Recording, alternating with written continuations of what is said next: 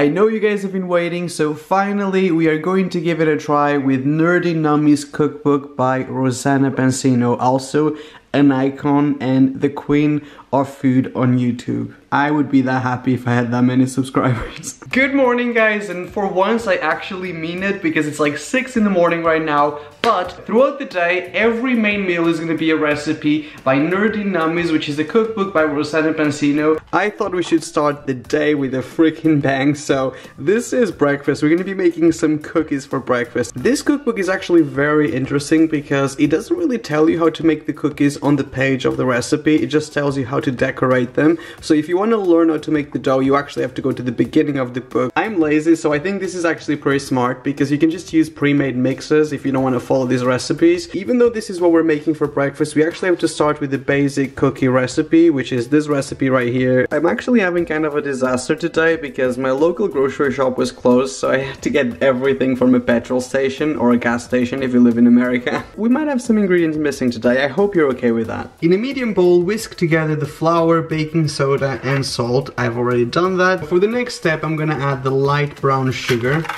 Wow, that became solid really quickly. I love this already. When you have more than one type of sugar, I'm like, yes. To this, I'm gonna add the butter. Mine is a little bit melted because I forgot to put it in the fridge, but... So the next step is to add the egg. So we're gonna combine this a little bit. And last but not least, we're gonna add the flour and the baking soda and the salt.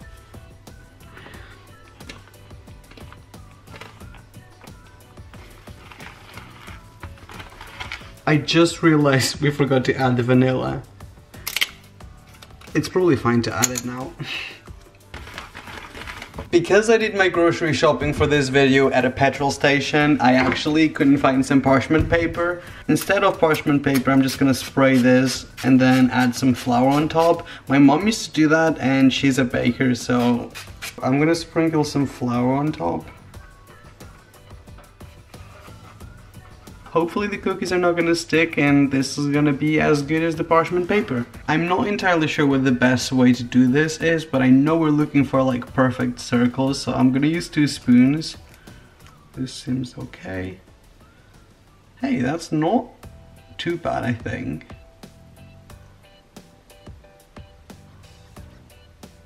I think we have to bake the cookies for about 7 to 10 minutes, and I'm not entirely sure how big they're going to get, so I'm actually baking 6 at a time only. This is kind of ridiculous because we still got so much dough left over.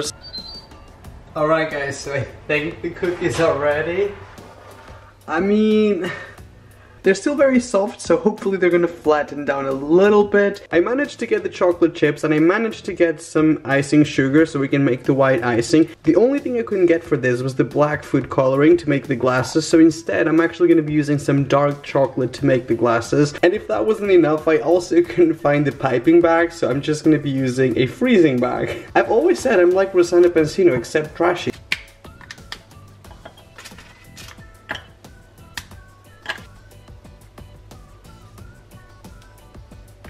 And here we got the chocolate chips.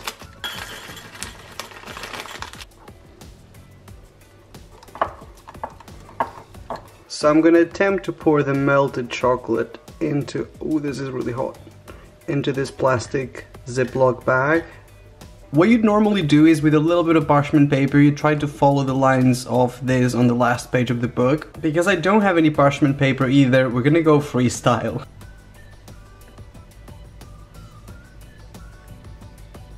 It's not the worst.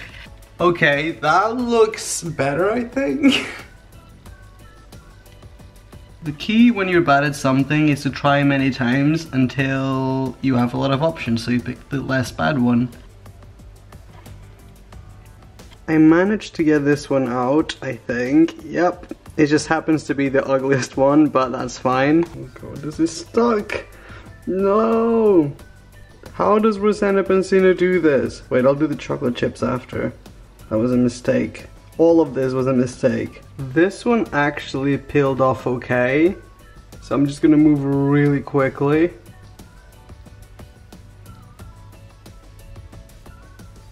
I'm gonna use the chocolate to make the eyes. It could be worse, that's for sure, so I'm gonna not touch it anymore. This looks so much sadder than I thought it would, and I have no expectations for myself, so that's saying a lot. I am so upset right now, guys, because these look cute and adorable and everything, and then on this side... The sad thing is, like, I really did try here. Like, I tried my best, and this is what happened. That one in the back looks like someone murdered Mr. Potato Head from Toy Story. You look bad, but you taste delicious.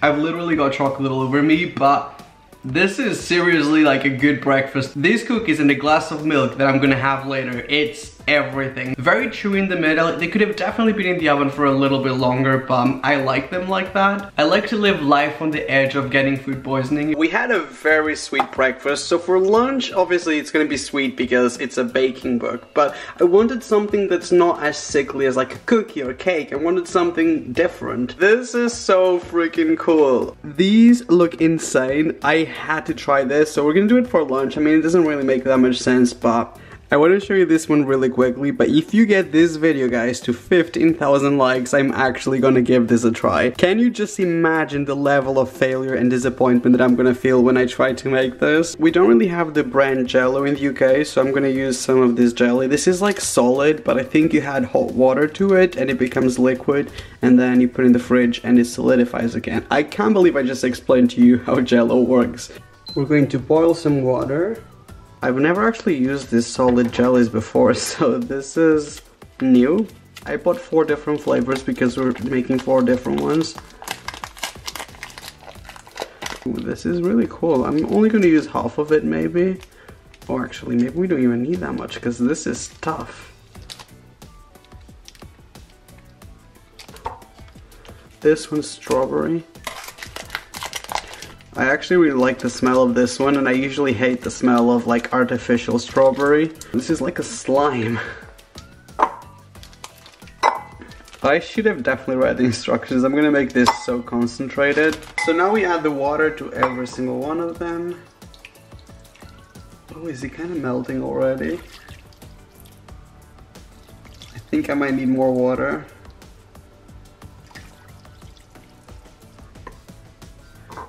I should have probably broken it into little pieces before.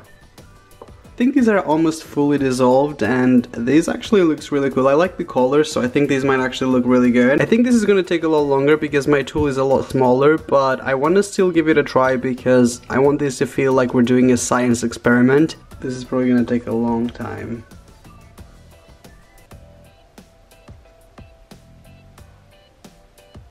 This is not even going to be colored because it's so little.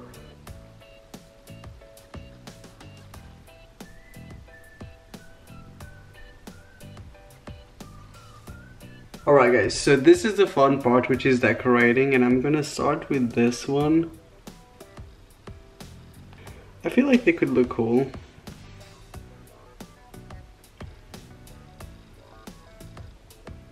I think I might cut these into even smaller pieces for the last one, which is that one.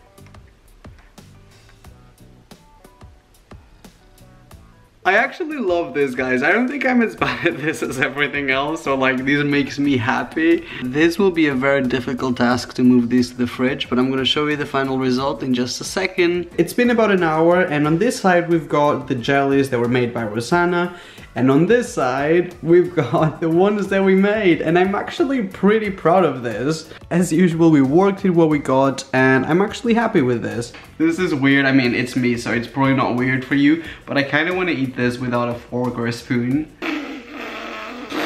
No, it's not going anywhere. Okay. The gummy pieces become really tough. Maybe it's this specific type of candy that I use. I like it though. I used to hate jelly when I was a kid, but now I actually think it's kind of nice. I'm glad I'm eating other snacks in between in today's video though, because these would have been too much sugar. It's actually nighttime, so I'm sorry if it's a little bit dark right now, but for dinner I thought the only thing that made sense to make is obviously a cake, more specifically the zombie brain cake. This looks gross, but also super cool. For the cake, for the frosting, and the marshmallow fondant, it says that we should follow the recipes in the beginning of the book. We're gonna be making the fake blood from scratch. We're also gonna be making the marshmallow fondant, and the only thing that we're not gonna be making from scratch is the cake and the icing, because if I made the cake and the frosting from scratch, this would be like a whole video on its own, so I'm not gonna do that. This only cost me £1. I think it was reduced from Christmas, so it's probably not the ideal size, and also not ideal that it's already frosted, but we're gonna give it our best, you know? I'm not gonna lie, the shape is kind of already perfect for a brain cake, but I'm gonna just trim the size a little bit.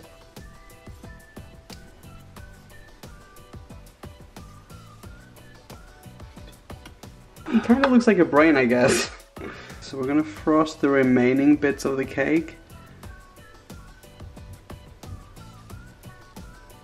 Gonna add just a little bit on top. Does this still look like a brain? Not entirely sure, but I think the blood will fix everything. That's what I keep telling myself. For the marshmallow fondant, this is actually a very interesting recipe, because what you do is you put it in the microwave and you wait for the marshmallows to puff up until they get like really big. Look how cool this actually looks. Can you believe these are the same marshmallows? So now we have to add the icing sugar. This is the most satisfying sound I've ever heard in my whole life.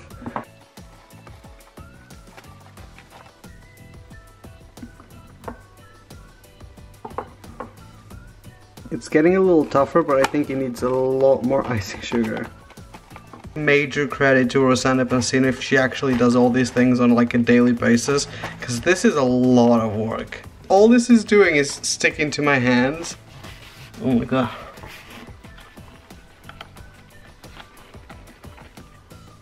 Oh my god, I'm gonna have to go wash my hands. I can't. I'm not gonna lie, this is still sticky, but I give up. This is too much work.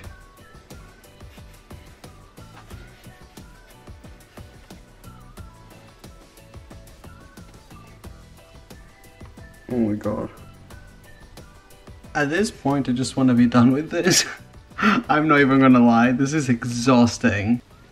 This is the last piece that I own, so it better freaking count. It's not even mediocre, it's just like something else. If you want to unsubscribe from my channel at this point, I completely agree, and I'm gonna even encourage you. So I'm gonna start with the liquid glucose. I'm just gonna add a little bit at first because I think this is gonna make it easier.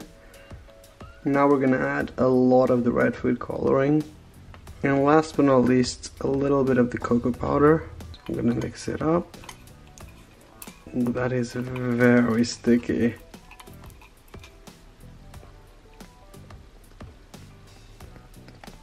I think that kind of does look like blood. It's so shiny, it's really cool. I'm gonna use a brush because I have a feeling they have to cover up some details a little more than others. Here, for example, needs to be covered up desperately. Ooh, this looks very realistic. It's kind of grossing me out. Do you know what? I actually don't think we did that much of a bad job with the cake. Should we just add a whole lot on top?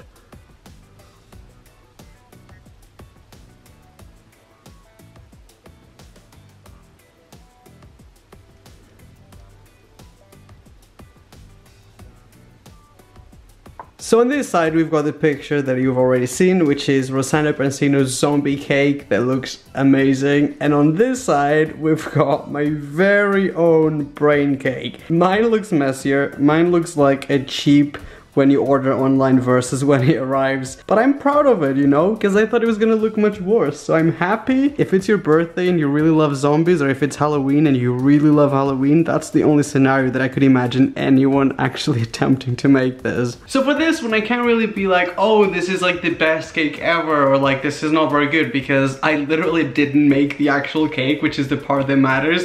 I just bought it already made. So there's nothing really to taste on this one. Obviously it's gonna be amazing. Take a little bit from the back because I want to save this to take a picture for the thumbnail after. The brain is kind of falling apart.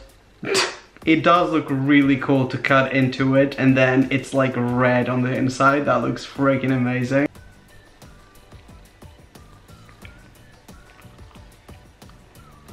The marshmallow fondant tastes better than normal fondant. The glucose syrup, the freaking marshmallow fondant, the frosting, there's so much sugar that I actually can't even taste the cake. If I have like a tiny slice of this with a little bit of tea on the side, I think that would be perfect. Like, cause this is very sweet, it kind of goes with the tea. Very sweet, definitely cool to make for like a special occasion, but do watch out because this is a lot of work. And finally, Rosanna Pansino, I have a new appreciation for you. I already did, but even more now because this is not easy. This is not easy at all. And that was it for this video, guys. I really hope you guys enjoyed it. I know it was a little bit ambitious today, but hopefully you liked it. If you did, don't forget to give it a like. If you didn't like it, there's a lot of videos on YouTube. There's no need to stay here and roast me because I've got a lot of that as it is. It's free to subscribe to my channel, so if you're interested, there's a little subscribe button down below and a little bell. So if you tap that bell, every time I put up a new food video, you'll actually receive a notification on your phone.